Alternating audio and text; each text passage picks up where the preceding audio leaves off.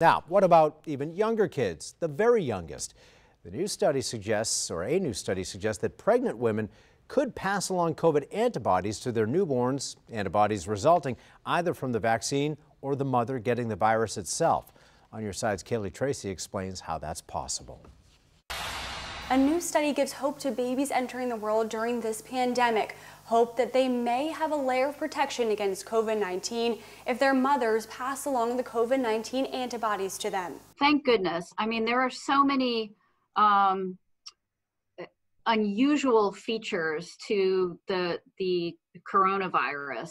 And I think this was something that was just a relief to hear that there was something good about it.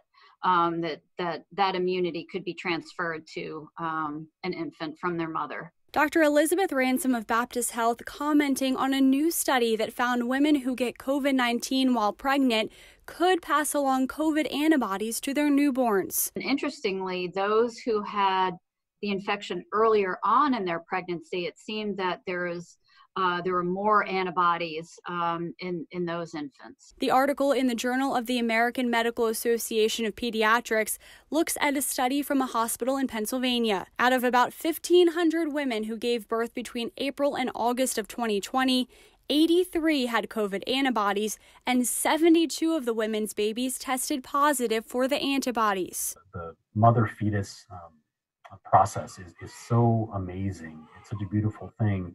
And to know that the mother can pass on some level of protection to this newborn, I just think speaks to the amazingness of our human body. Dr. Sharik Patel of the University of Florida Health at Jacksonville says the antibody transfer process works the same way as it does with other vaccines women can get while pregnant. Blood holding the antibodies filters through the placenta to the infant. It is interesting to see that there is still this transmission, though, from the mother to the fetus, which is promising. The American College of Obstetricians and Gynecologists recommends pregnant women who fall into high-risk categories get the COVID-19 vaccine, but also recommends talking to your doctor before doing so. The study states more research is needed specifically regarding how antibodies are formed and passed along from the vaccine to infants. Kaylee Tracy, First Coast News, on your side.